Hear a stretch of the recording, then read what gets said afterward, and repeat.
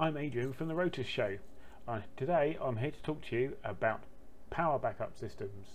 When you're flying your helicopter, the last thing you want is to crash it due to some mechanical problem. Helicopters in general have very little backup or redundancy in them. The radio link is one of the things that you really do not want to lose. Generally, these days, they're pretty robust. The power supply side of things in the model, not so much. So how does it all work normally then for your conventional setup? A separate battery, sometimes with a regulator, is plugged into the receiver to supply it directly. This is how all the nitro stuff works, and some bigger electrics also work like this as well. This enables 2S lipos to give you high voltage to your high voltage servos, or if you use a 2S lipo with a regulator, you can then guarantee you get a nice constant voltage through to the radio system. But if you have any problems with that, you lose your power, you lose the radio, and it's coming down out of control. With an electric model, you can have a BEC built into the speed controller. So this takes the battery voltage from the main power battery that's running the motor, and then steps this down to the 5 or 6 volts that your servos need. You can also run a separate BEC as well, because some speed controller BECs are not really up to the job. But again, there's no redundancy here. If you have a problem with the connection to the main power battery, like I did last week, or a connector issue or anything like that, there's no redundancy at all. If you lose any one of those components, then you lose all control of the model, and it's coming down fast without any control whatsoever. Now, if you get into a situation where you've lost main power to the motor, either through an engine quit on a nitro, or a speed controller problem, or the main battery dies, then you can, if you've got radio, then you can auto it down. So you still maintain control, but without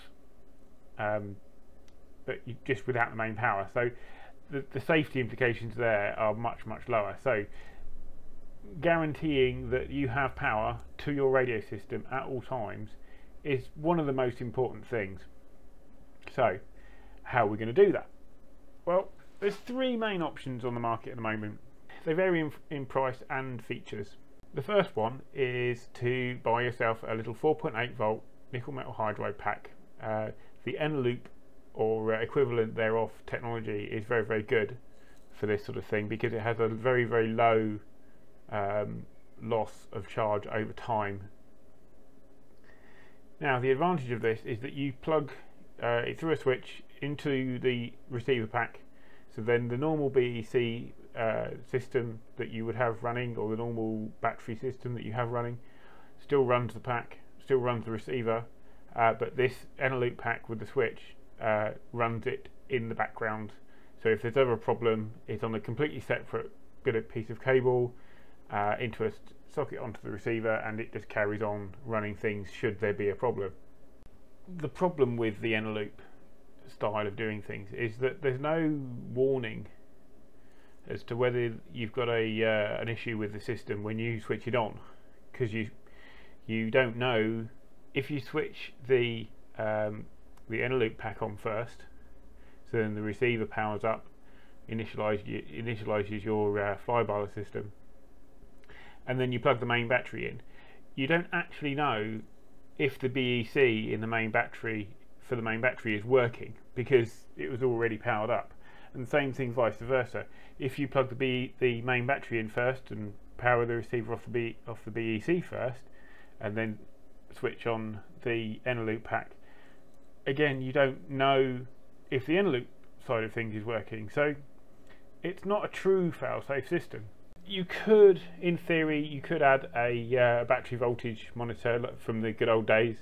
So if you switch the Eneloop pack on first, it will read 1 voltage of, say, 5 volts, 5.2 volts, depending on its exact state of charge. And then you could switch on you could plug the main battery in, and then that would up the voltage then up to your main BEC voltage of, say, between 5.5 and 6 volts, depending on what you've got it set to. So then you know that they're both working. but obviously that's adding an extra cost.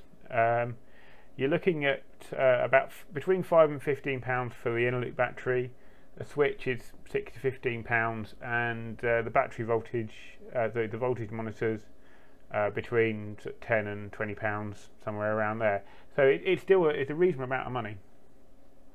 But it does have the advantage that it's very easy to mount, because the only thing you have to worry about mounting is the switch. You need to be able to get at the switch. Everything else you can tuck away, out of the way, out of sight. It's quite good like that. Next we have the Scorpion backup guard, also known as the bug. It simply plugs into an RX port, and you switch it on and off as and when you plug in the main power. The nice thing about it is that it is completely independent from the main power system, and there is an LED to tell you when it is on or off. The downside is that it doesn't self-charge like the OptiGuard does. However, you have a separate charge port, and the LED will flash on and off when it gets below a certain level. The price point is a fair bit under the OptiGuard, and a little bit more than the inner loops. Next up, we have the OptiPower Ultra Guard. This thing really is the one thing, fits all, does everything, belt and braces device that will just do everything that you need it to do. It automatically switches on when it sees power from the main power system, and if and it sits there monitoring the power system at all times, and will charge up its onboard LiPo if there's enough power available, and then if there is a fault with the main power system, it then flashes its great big ultra bright LED so you know when there's a problem. Now I could go into the full-on tech details of this thing, but it does so much we'd be here all night. Just go and have a look at the specs yourself. It really is belt and braces. Obviously that does come with a price tag, you know, £40 including the ultra bright LED. Now you can get the lesser kits, you can get the board on its own, so you can then plug your own LiPo into it. It just used the 2S JST plug, or you can get it with just the PCB and LiPo, and you can fit as many LEDs as you want. So it's quite flexible in what you want to do with it. But as I say, it does come with it is the most expensive one of the three, but it's also the most featureful as well. So there we have it, the three different ways of doing it, each with their own pros and cons, and make up your choice, pay your money, and hopefully it will save you a crash, if not worse. So here's me signing off. Next month we have Matt Botos on the main show to talk about everything Synergy. Thank you very much, and good night.